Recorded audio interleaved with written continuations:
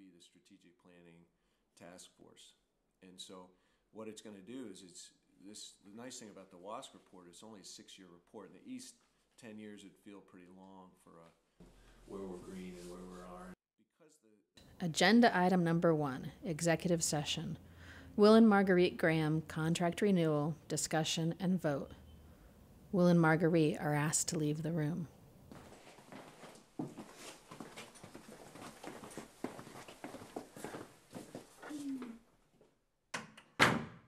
Recording the mulligan is not. About the Oh, that's Peters easy there. for you to do. These Midland board members come in from all over the country for the same reasons I do. They love the school and want to see it thrive, but they also come here just to be here, to reconnect. It's an extraordinary group of people. You could pick any one of them and make a movie about his or her life.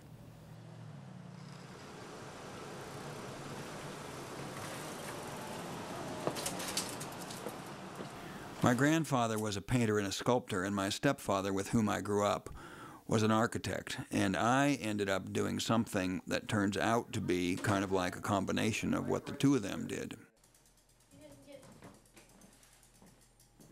For about 35 years, people have been asking me how I describe what I do. And the truth is, it's really hard. And it's become increasingly hard as the projects I've worked on have become more diverse. And although I do work with architects and engineers every day, I'm not an architect or an engineer. And I end up on projects that involve a lot of architecture and engineering, but they add up to something that is really sculpture.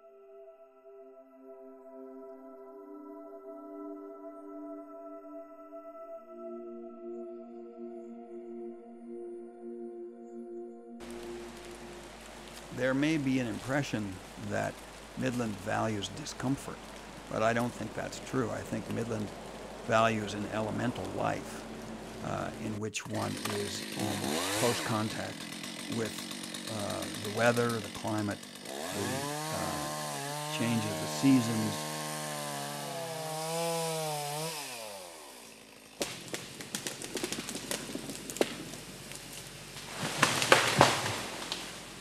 For about 15 years, we lived full-time here on the Wilson River in the Tillamook Forest, which is one of the wettest places in the entire United States. It rains about 135 inches a year here, and it's frequently dark and cold and gray in the winter.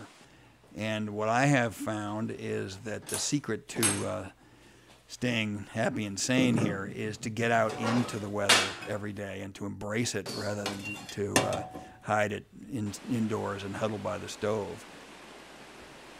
Discomfort may be an occasional byproduct of an elemental life, but it certainly isn't an objective in itself.